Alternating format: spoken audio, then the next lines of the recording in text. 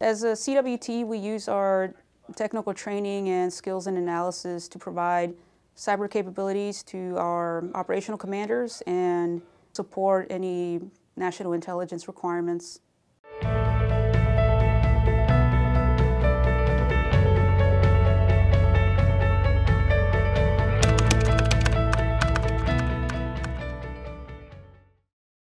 Their schooling will be approximately 7 months. Upon completing the Joint Cyber Analysis course, they are split off into offensive or defensive cyber. If they go into the offensive cyber pipeline, their schooling can range between 4.5 and 19 months. Or if they go through the defensive cyber pipeline, their schooling can range between 14 and 15 weeks. At the conclusion of that training, you will enter the fleet to conduct cyberspace operations, either hunting adversaries in DoD networks or conducting offensive operations within the cyber domain. The work CWTs do is critically important. The skills you will learn here at Corry Station will enable you to effectively counter threats from our adversaries in our nation's networks. Don't be intimidated if you feel like you don't know anything about computers and want to get into the CWT rating. We are here and ready to train you from very limited knowledge all the way up to a JCAT graduate.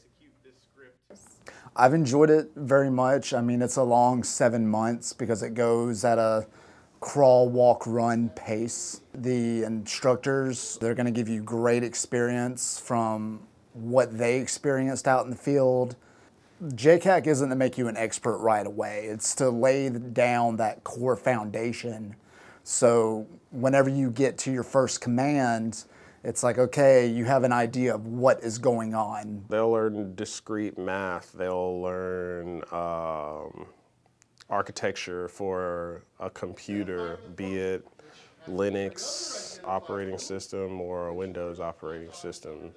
They're going to learn packet captures and how to read hex.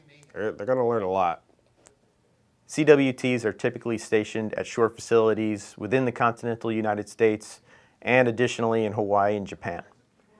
There are some opportunities to serve aboard ships underway as well as within the Naval Special Warfare community. I was able to visit several countries in Northern Europe, such as Norway, Finland, Poland. And when I was over at 7th Fleet, we were able to go to Japan, Okinawa, and Australia. The skills you'll learn as a CWT are highly transferable to the civilian sector, whether that's through college credits that you will obtain through training or the on-the-job experience that you will take with you. Compared to a normal civilian, I put on this uniform and I do things that some people aren't sanctioned to do. You can go out and be a pen tester, you can be, an ethical hacker, but there's going to have some limitations. I'm backed by the U.S. government, and the U.S. government has poured a lot of money into my training. And they give me all the tools that I need. And if I ask for other tools, I can probably get those too. I just got to go through the right processes to do it.